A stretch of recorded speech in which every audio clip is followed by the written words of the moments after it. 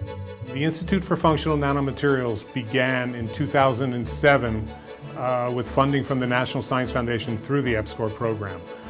The idea is to build competitive research in nanotechnology throughout the island of Puerto Rico and to build a sustainable institute that will be able to continually compete and develop nanotechnology and nanoscience in Puerto Rico and throughout the nation. I came to Mayagüez in 2004, and about 2 years later I was fortunate enough to become the first NSF Career Awardee in our department. Since then we've been engaging into a lot of research activity work and trying to improve the infrastructure in the university, develop new areas of research within the nanotechnology umbrella. In terms of the science, we have the operation broken down into 4 different research areas. We have one in bio-nano, we have another in logic and memory devices, we have a 3rd group in nano-remediation, and finally our 4th group is in energy, focusing primarily on light harvesting technology.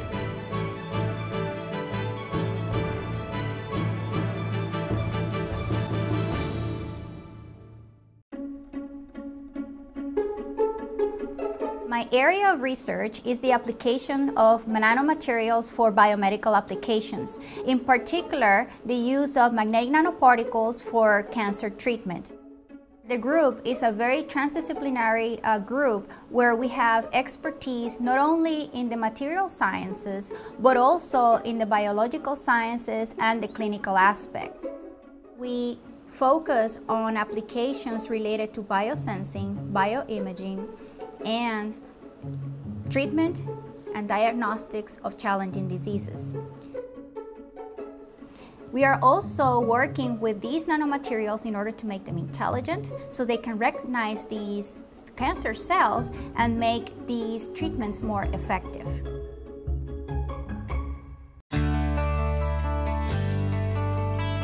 I have 2 main areas of research. One of them is to study the growth of catalysts supported in zeolites, and another one is the synthesis of new materials for the sensing of hydrogen, and that project is in collaboration with NASA.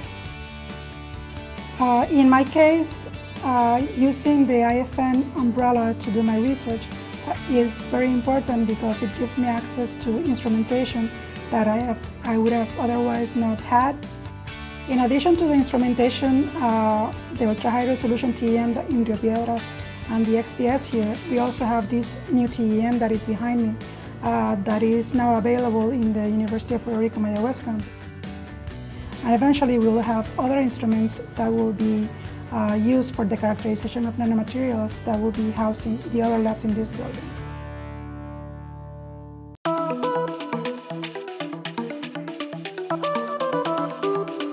In order to be working at the frontier, it's critical to have personnel from different disciplines to attack the problem. And the IFN provides a framework and also provides the glue for that to happen. My main area of research is logic and memory devices and also the energy storage materials.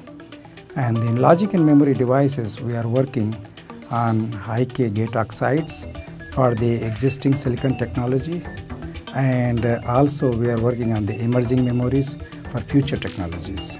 I am working on the grants awarded by National Science Foundation, Department of Defense, Department of Energy, and NASA.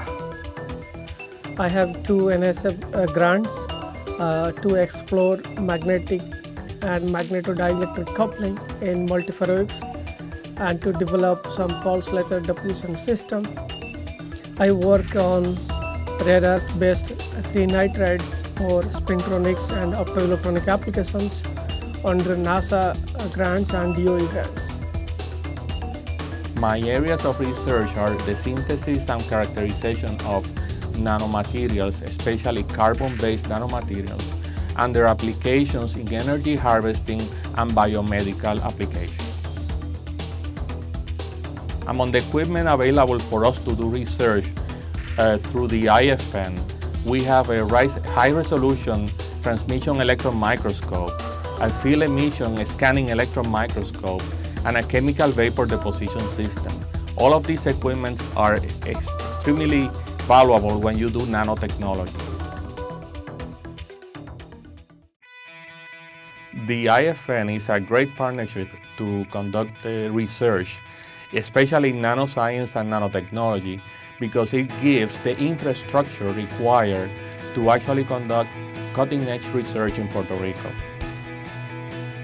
Since the Institute for Functional Nanomaterials is a jurisdiction-wide project, we have institutions from across the island that are participating. Currently, we have 5 campuses of the University of Puerto Rico: Mayagüez, Rio Piedras, Humacao, Calle, and the Medical Sciences campus. And we also have 2 of the private institutions participating: Metropolitan University and the Inter-American University at Bayamón. Well, the IFN has been essential to this university because it has provided seed money to new professors that have come to this university. I, for one, had seed money in 2005, and it helped me start my research. And they have continued to do that, and they have been providing seed money to new professors, and that has been essential to. In total, we currently have 42 faculty members that are participating, over 100 students, and 15 postdocs that are participating in the project. Now, what's the future? The future is to actually develop small companies from the products of the science that was done under the IFN. The IFN has become the foundation for us to develop new areas within the nanotechnology umbrella. And nanotechnology is here to stay for many decades ahead.